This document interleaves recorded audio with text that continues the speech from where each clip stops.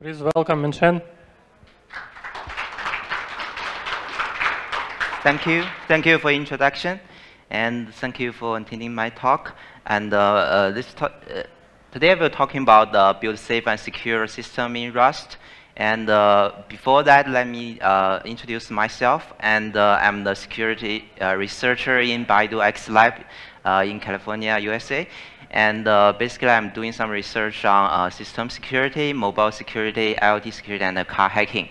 I maintain some open source projects like MesaLock Linux, MesaPy, Tensor, and Pass for iOS. So and you can check out that repository in my GitHub and my website. And a brief introduction about Baidu X-Lab. And Baidu X-Lab is a research lab in California, and we have a lot of people, like 200 of our people, but we are for the research lab, there are about 20 people. Most of them are from the academia background, so we do some system research in like fuzzy testing and autonomous driving, security of autonomous driving car, and memory safe programming language, and programming analysis like dynamic analysis and static analysis. Okay, and we have a lot of open source projects. I will talk about that later. So the outline of today is we know that Rust provides a safe and secure building programming language, and when we use Rust to build this system, there are some challenges and lessons learned and some open questions. I will raise this challenge, lessons, and open questions in a security researcher's perspective, and all from the one paper. It is called Eternal War in Memory. It's published in 2013, and the figure may be too small, but I will point out is all of the memory issues is beginning from two. The first one is making a pointer go out of bound, and second, making pointer become dangling. So what the Rust want to solve is this whole issues, which is memory safety. For the years, the security researcher actually doing a lot of work on the memory safety. For example, it use programming analysis like symbol execution. Clay is one of the famous symbol execution platform, and like memory checking virtual machine, YogCrypt, and the compiler instrumentation solution, address sanitizer. There are a lot fuzzing system, AFL, libfuzzer, and also a lot of firmware verification system like Seahorn, Smart, Trusting Soft, and so on and so forth. We do a lot of things to mitigate the memory corruption errors. But for now, we know that Rust can provide memory safety and better concurrency.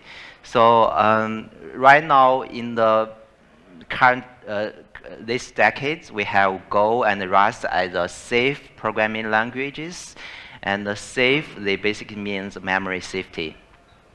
And in this talk, I mean building a safe and secure system in Rust. Safe means memory safe access and safe concurrency. For security, I mean less vulnerabilities and reduce attack surface.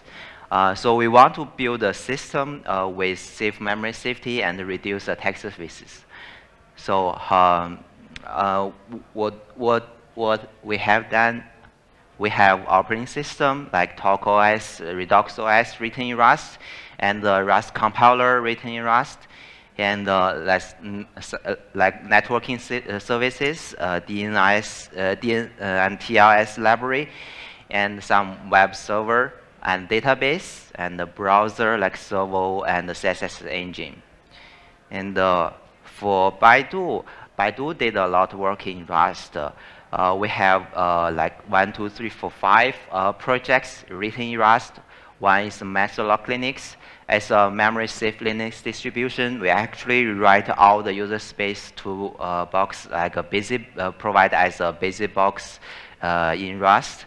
It's called a MesaBox. It's a collection of core system utility written in Rust. And MesaLink is a memory-safe and OpenSSL compatible TLS library. And Yiming already have a talk in Rust Fest this year, 1 month ago. And MesaPy is a secure and fast Python based on PyPy, and we replace some C and code to Rust and glue Rust and PyPy. The last one is Rust SGX SDK. SGX is Intel feature to provide a secure execution environment, trusted execution environment, and we modify Rust standard library and port it into the Intel SGX so that you can write SGX enclave in Rust. And there are many more projects will be open source next year. Okay, let me talk the challenges, the lesson learned, and the open questions. Okay, when we do this project, we face many challenges. The first one is the Rust language and ecosystem itself. Rust language involved pretty fast, and we need to keep track of the RFC, the nightly Rust, the whole ecosystem. Right, there's a lot of new created on the Crates.io, and sometimes very stable and very popular crate, there's suddenly no one maintain it, and the author is I don't know, some crate the author is lost, and also the unsafe Rust. For the high-level development, we don't care, we don't use unsafe, right? But if you do some system programming, eventually you will use unsafe Rust to do to get better performance, to talk about the drivers, like the memory directly. So you need to use unsafe Rust. And the third one is the foreign function interface, FFI. Right. If you want to build a very big system, you have to use many programming languages, not just Rust itself. You have to use C, C++, Python, and Rust. So the interface between the different languages is a big problem. You need to keep the memory safety between the core of the different languages. And the last one is what I mean, the challenges in the hybrid memory model. That means different language have different memory model. Like C, you need to manually drop some memory, but in Rust there's no garbage collector. And in Java, in Python, there's a global lock to do garbage collection. So there are many challenges in the hybrid memory model. But in this talk, I mainly focus on unsafe Rust. So what is unsafe Rust? And when you read the document, there's one chapter in the advanced features, and it is unsafe Rust. What is unsafe Rust? We know that all the code we discussed about the memory safety, safe concurrency is guaranteed by safe Rust. And however, Rust has a second language hiding inside it. It is called unsafe Rust. It doesn't enforce these memory safety guarantees. And this works just like regular Rust, but gives you extra powers. There are 4 extra powers when you look at it. The first one is dereference a raw pointer. So that's very dangerous. Second one, access modifier multiple static variables. So there's some concurrency issues if you do the second one. Third, call an unsafe functional method for implement an unsafe treat. So let's see the first one, dereference a raw pointer. So this is a simple example. You can dereference 1, 2, 3, 4 in the memory and get the value of the memory. So in this case, you can read and write arbitrary memory address, right? So that's big security issues for unsafe Rust. The second one is access or modify multiple static variable. So for this case, you can use like the unsafe to print the counter and to increase the counter. The counter is actually a static global variable. So this will cause data races. The third one is you can call the unsafe function or method. For this case, you have a dangerous unsafe function, and in the main function, you can call the dangerous function unsafe function. So this is unsafe. Calling an unsafe function may cause undefined behavior if the unsafe function is not properly implemented, right? The third one is to call an unsafe function or method like external function. So when you use some FFI to call C code, to use C ABI to call C++ code, call Python, sometimes you need to use unsafe. So calling external function may cause undefined behavior, right? Because you are in Rust, you call some C code. The C code can do anything they want. They can manipulate the memory they want. So it will cause some undefined behaviors. So so what I want to mention is that some developers may say, it's okay, at least you explicitly type the unsafe keyword in the source code, right? And you can search unsafe in the source code to see whether it is safe or not. But what I mean is, it is wrong, because unsafe code could included in the dependent libraries. So when you look at the safety of YogCrypt, did you review the source code of all the dependencies? It's not that easy, right? For Rust libraries, it's always involved like 100 dependencies. So it's difficult to review all unsafe code. So that's what I mean. Unsafe is agnostic for developers. So this is an example. If we have a library, have a dangerous function, which is to dereference a memory pointer, and actually we provide this unsafe dangerous function as a safe function. We provide this API to developers. So developer use this safe function to call some, they think it is safe, but actually it's not safe. It may have some undefined behavior here. So that's what I mean, unsafe is agnostic. So some libraries, including standard libraries, unwrap unsafe code and re-export as safe functions.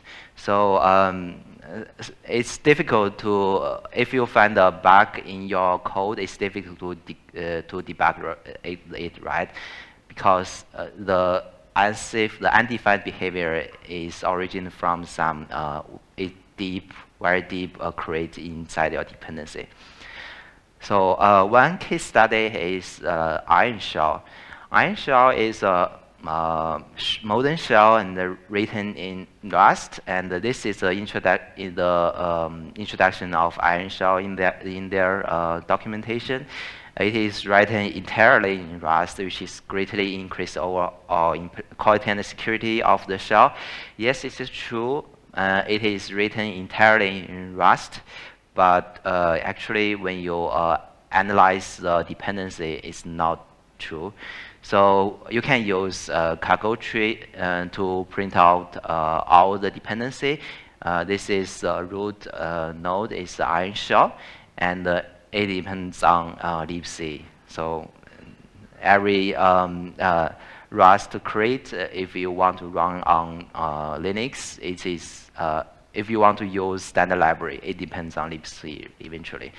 And also there's a crate called Decimal, and this Decimal is also a C library, and is wrapped as a Rust API to Iron Shell.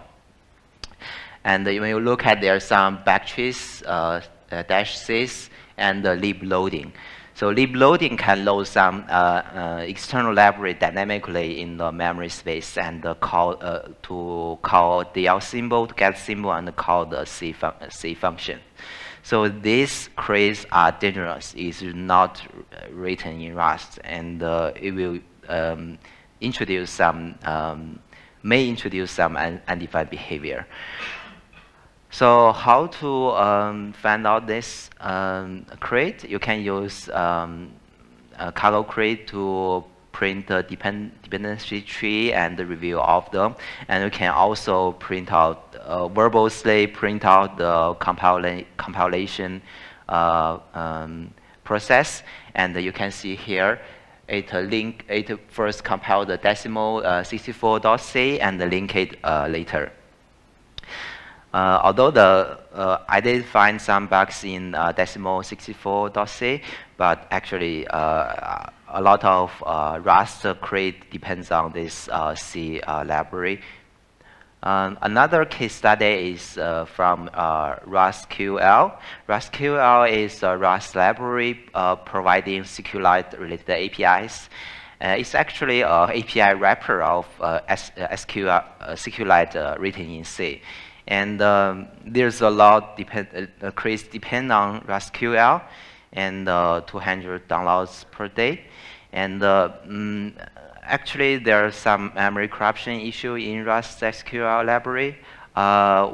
We tried CVE 2017 6991.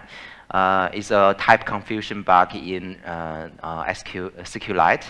And we can easily trigger this bug in RustQL because it depends on this library, right? So you can simply write this kind of code in Rust and run it. It will have a segmentation fault. So it already patched because the mainstream SQLite already fixed this bug, but the RustQL pointing to a very old version of SQLite, and they upgrade the SQLite right now. Okay, we do some statistic analysis. We collect all the crate libraries in crates.io. This year, in the beginning of this year, it's about 10,000 Rust libraries, and total 200 million public downloads. And we do two studies. First one is the usage of external C and C++ library. We want to see how many C and C++ libraries is used in the Rust crate. And the second one is we want to find out the usage of the Rust keywords. Okay, let's see the first one. We try our best to compile all the crates and dump the compilation logs and to see whether it links some external libraries. This is a result. The two popular external libraries is libcrypto and libssl. So because we don't have a Rust we have a Rust TLS library called Rustos, but I don't know why a lot of Rust crate only use OpenSSL for the TLS connection. And for others, the backtrace, ringcore, ringtest, OpenSSStream, and the mini-C, C helper, DL is a dynamic library, and crypto helpers, curl. And when you look at these libraries, a lot of them are crypto libraries. And some of them are zip libraries. Mini-Z is zip libraries. All of them are C, and some of the libraries like OpenSSL, there are some bad history in years ago. There are horrible bugs in OpenSSL. So when you use Rust crate, you need to, if you care about security, you have to look at the external libraries.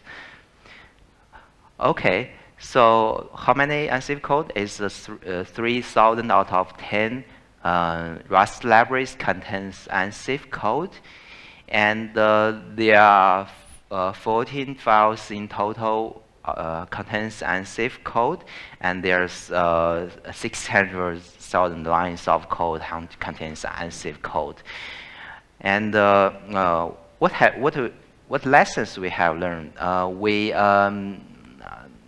We use some crate, and we found some bugs in some of our external libraries. This bug is caused by the unsafe code. And let's see the first one. The first one is not found by us, but it's unsafe code in an XML library. This library is called SXD document, and you can see from the title it is used after free when passing the XML document. So this bug is found by a fuzzer.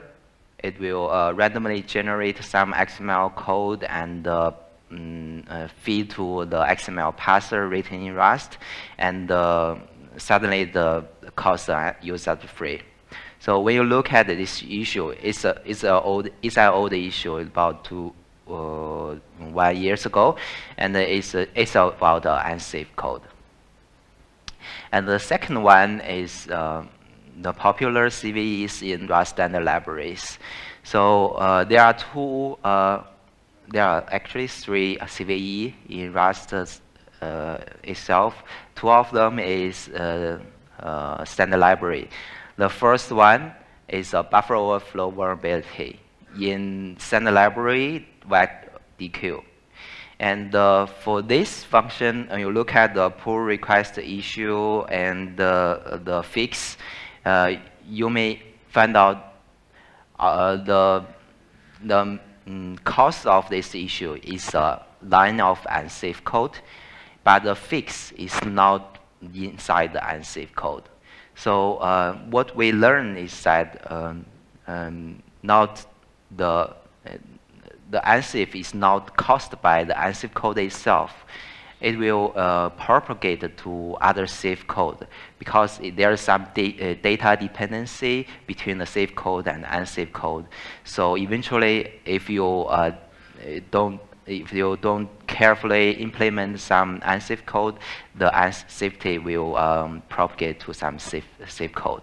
So the second bug is the standard library string repeat. It contains unsafe code relies on a pre-allocated vector having the capacity calculated earlier. So this issue is pretty complicated, and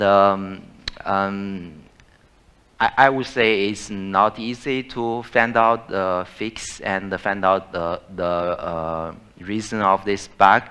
But when you look at this bug, you eventually find out it is caused by unsafe code. So this the lessons we learn in CVE in Rust standard library. Another one is unsafe in Arctics.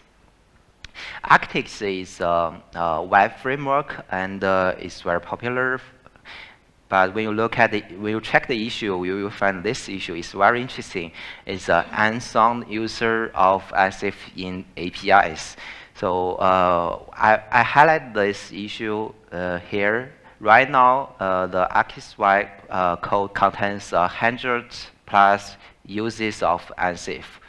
Presumably, this is order of achieved to best possible performance in hard parts in the code, but can be reduced unsafe, but remain the performance gains. And Xin, he came up and look at the unsafe code and said, I suspect most of this code can be made safe with no performance guarantee, just be reconstructing same things.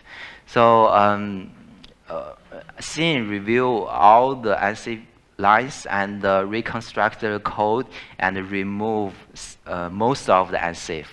So at last, it's not the last week, the comments in the issue. Last week, Arctics Web has over 120 unsafe. As of today, I only counted 38. Okay, so what this case tell us sometimes you carefully design your data structure, you can avoid the unsafe but remain the performance guarantee. So when you want to use unsafe to work on some compiler compilation errors, think carefully, because we may introduce some unsafe into your code. And maybe if what you want to gain, the performance is not the only way to use unsafe code. Okay, so the last one is FFI, foreign language interface, in a library called MiniZ Oxide. For this library, it is backend of Rust backend of Flake 2. And there are two backends. The first one is MiniZ. MiniZ is written in C, and someone rewrite the MiniZ and called MiniZ Oxide library. And this library is also used by our Python implementation. So I found out that there's a type confusion in the C API of this library. This means that when you the inflate state and the deflate compressor state construct are not consistent, it will cause a type confusion issue when calling deflate with the inflate stream using the C API, resulting in a double free crash. For this case, it's different because for this library, it not just provides the Rust API to Rust developer. It also provides a C compatible API for C developers. So the author want to provide a safe zip library for not just a Rust developer, but for C and C++ developer. But the problem is that you cannot control the data provided by C side, right? You can provide malicious memory space to the Rust. For this one, it's a popular pattern for in C. You use the API to create memory, and like OpenSSL, MiniZ, they do the same. You first call the API called initialize. The initialize API will give you a memory. And the second, you use this memory as a context. And the second API, for example, zip, you will provide this context memory to that API to do some zip and unzip. At last, you need to deallocate the context, right? For this case, it's not that easy to handle in Rust because Rust maintain their own memory allocation and deallocation. If you want to provide the memory, if you want to allocate the memory inside Rust and give this memory to outside to C, and later deallocate this memory inside Rust, it's pretty difficult to design a safe C API because sometimes there's something wrong in C side and there will be a malicious structure provided to you. If you deallocate that like a non-pointer, so there will be a non-point dereference, and for this bug it's a double free crash. And for this bug, I actually working with the author to find out a good way to fix this type confusion issue. And we actually there are many discussions with the author. We just found a good solution to solve this issue, but it's quite difficult to write this kind of API. Okay, this is 4 lessons. For the Rust community, do we care about security? Yes, right. it's not about Rust programming language itself. It's about the Rust code. For example, in the latest website, there's a Rust security policy, and it defines how to report bugs of Rust standard library and Rust compiler and the whole process and the whole policy. And the second is a Google group called Rust Long Security Announcement. There are only several CVE announcements in this group right now. And the third one called Rust Sec advisory database. For this database, it contains some memory issue bugs of creates. And later you can use cargo audit to audit all your dependencies if this dependency contains some security issue inside the database. So if you find out some crash, like double free and type confusion, so on and so forth, this kind of bug, please report to Rust advisory database. The last one is Rust Secure Code Working Group, and this working group mainly focuses on how to improve the secure code. And also there are a project called the Rust Fast project, and Fast is a good tool for testing, and it is also a good tool to find some security vulnerabilities I will talk about later. So there are some open questions after talking about these lessons. One question is, can we translate C to Rust automatically? Currently, there are one project called C to Rust. It can successfully translate C to Rust, but all the Rust is unsafe Rust. The question is, can we use some static analysis method to reduce unsafe Rust? And the second one is safety and security in Rust compiler and the standard library. For this, open questions is about the compiler itself. When you look at the issue of compiler, there's a label called unsoundness. And there's a bomb emoji beside unsoundness. So, so there's a problem of Rust compiler. For example, in Nightly, someone introduced a new syntax. The Rust compiler itself failed to check the memory safety of the code. The borrow checker failed to check some unsafe code. So this is called unsoundness in Rust compiler. So if you are curious about this bug, you can search unsoundness in the Rust compiler issue, and it's very interesting. And it's very interesting to fix this bug because it will introduce some legacy problem. And the second one is standard library issues. For example, the two CVE in Rust standard library, and there are many prior work in C and C++ how to ensure the safety of standard libraries. So can we use that methodology to go through our standard library and make sure it is safe? And the third one is unsafe Rust code analysis. So there are a lot of code analysis tools, methods from industry and academia, and how to do this code analysis is I would say it is simpler than doing code analysis in C and C++, right? Because for Rust, there's no aliasing problem. So it's easy to apply some simple code analysis algorithm.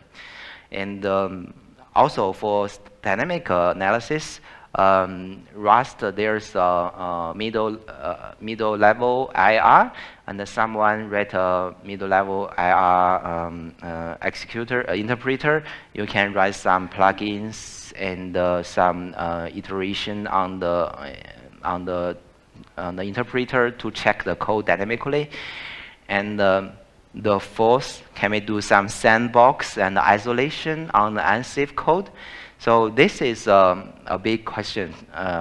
It's not about engineering. It's about like academic research.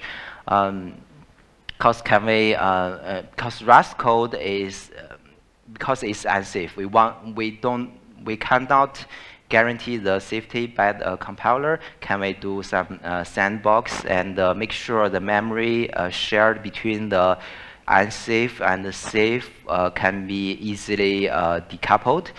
The last but least one is formal verification. There are a lot of tools to formally verify C and C++, and can we do it in Rust? The last one is memory safety across various boundaries. For example, between C and Rust, between Java and Rust, and Python and Rust.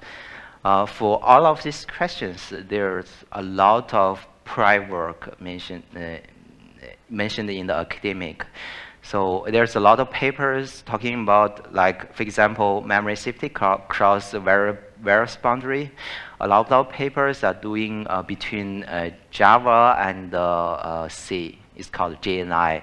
How to ensure the JNI code is safe. And formal verification, there's some work on formally verifying a LVM IR. So this work, there are a lot of work from academic. There are some existing projects I want to introduce to you. For the formal verification, the first formal verification tool of Rust is called the Rust Belt, and you can use Cog to formally verify some Rust code, to manually write in some precondition and postcondition, and also there's a tool called there's a tool to formally verify Rust program use SMAC, and the SMAC is formal verification framework based on LVMIR. So for this one, there's a paper online. So for this one, what they do is to reduce the gap between the Rust semantic and the LVMIR. So for example, the Rust compiler will pack to I8 in one I60 in LVMIR. So for this work, the author glue this gap and do formal verification on Rust program. And the third one is called RustSim. And this is the latest work. Baidu work with NTU, National Technology University in Singapore. And what we do is to, we want to keep the semantic of the Rust and do a formal verification automatically without, with limited manual access. Compared to Rust Belt, we need to write the Cog preconditions. And there are also other formal verification framework like Seahorn is also an open source academic project, and it is also based on LLVM-IR. And we try to use this tool to formal verify some Rust code and export IR and verify Seahorn. It works, and it needs some work to build the gap between IR and the framework. So besides formal verification, for fuzzing, there are some fuzzing projects called someone have already bring AFL, HomeFuzz, LVM libfuzzer to Rust project. So a lot of Rust create use Rust project to do some fuzzing to make sure there's no unintentionally unwrap and there's no memory safety issues. So there's a page called trophy case, and there's a big table list that the bugs found by the fuzzer. So for the code analysis, there's a project called MIRI. MIRI is an interpreter of the Rust middle level intermediate presentation (MIR), and this MIRI is a dynamic code analysis tools. It can find out-of-bound memory access and user-free, and it can find invalid user initialized data and some other memory safety issues. But for this tool, is dynamic code analysis, and for static code analysis, I haven't heard some tools to do that. If you heard, come and talk to me. And other tools, this one is called Cargo Gagger. For this tool, it will print out all the unsafe code of your dependencies. It is useful sometimes when you want to create a highly reliable and secure code, and in a company, if you want to review all the code of dependency, you can use this code to print out all the unsafety code. Okay, so speaking about the academic papers, so I'm from academic, and I read a lot of papers on programming language, code analysis, and security. So actually, I summarized some papers about Rust and create a link. If you are interested to read some papers in academic, so you can find some papers in this link.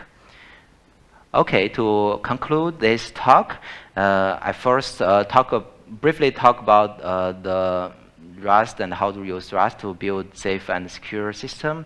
And also, I want to raise some challenges and lessons learned and open questions. So the mainly goals of this talk to want to raise a concern of the security researchers. You have to look carefully of the Rust code, and I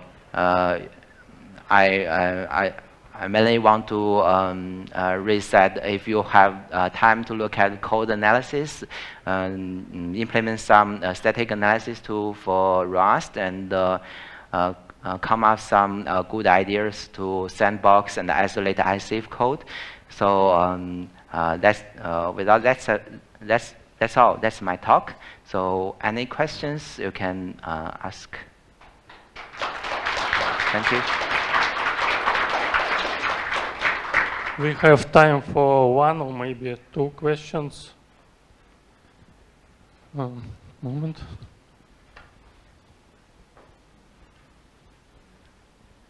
Hi, you have mentioned that problem in mini-z library when you get the malicious pointer from the C side, and you told that you find a solution. Could you please describe it a little? Yeah. Basically, there are many solutions to avoid this issue. And for this case, what we want to do is to make sure the actually you can think about the whole memory. We have a tag to tag the memory region, to tag the structure, to tag the pointer. If it is zip context, it is zip context, or it is unzip context. So if you pass a wrong or malicious context, will panic or report the failed. So that's one solution. It's not very graceful, and there are other solutions like you can use hash. You can use tagging of the memory, and actually in academic is memory tagging. You can use this method to tag all the memory from Rust to C, and you can check the tagging of that memory in Rust and to see whether it is malicious or not.